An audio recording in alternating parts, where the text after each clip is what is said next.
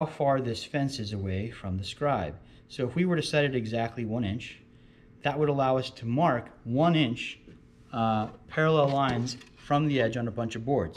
So I would take this particular tool and I would roll it till the scribe or the cutter just barely touches the edge, and I could scrape a couple times, and that would give me a nice perfect scratch mark all the way up and down.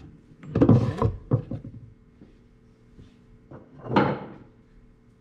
So the next tool we have here is an awl. This awl, A-W-L awl, is kind of like an ice pick, but it's not.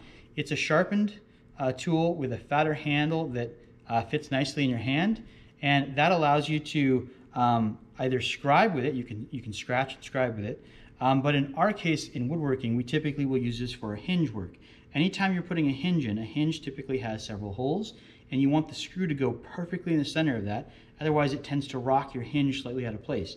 So we'll poke or put a dimple in right where the center of that hinge goes, so the screw goes in the right spot with an awl. Okay, what's next after our awl? That would be a block plane.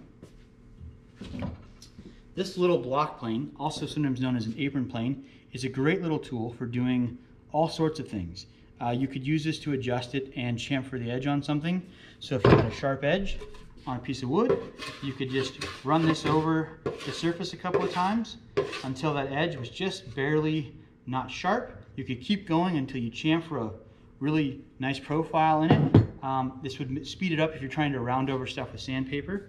The other thing I really like a block plane for that I still use as a carpenter is if I'm working in the upstairs of someone's house, I'll cut my molding about 1/16 of an inch longer than I think it needs to be. And then when I take it up and around the stairs and try to not knock all the picture frames off the wall, I'll test fit it where it needs to be. And if it's just right, you put it in, perfect, your seams are nice and tight. But if for some reason you need to take off just a little bit more and you did need to take that 16 off, I'll use the block plane out of my apron and I'll swipe the end of the molding until it comes together perfectly instead of taking that molding all the way back out to the saw. Very handy little plane. The next one we have, number 15, would be our jack plane. So a jack plane is a medium-sized plane. This is a number 5. Number 5 is the jack plane because it's kind of the jack of all trades. For this particular plane, you could do a little smoothing, a little joining with it, or flattening of boards, and it will do everything you need, but it won't do anything perfectly. There are better tools for both applications. For example, this is a smoothing plane. It's got a little dusty. This smoothing plane is a little bit fatter, it's a little shorter, so if the board's a little bit contoured, this will follow the contour of the board, being shorter, and it will smooth it really nicely. We usually round over the corners of this particular smoothing plane just ever so slightly.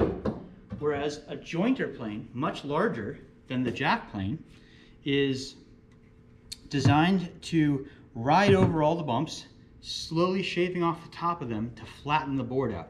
That's why it's called the jointer plane. It helps you flatten things out so you can join them together or glue them together with a nice tight flat seam. That would be a number 7. So this number 5 is the jack plane. That's what you need to know. Number 5 is the jack, right in the middle. And the short one was a number 4. Okay, let's take a quick break. That's page number 1. I'll put the second page worth of tools on a second video, okay?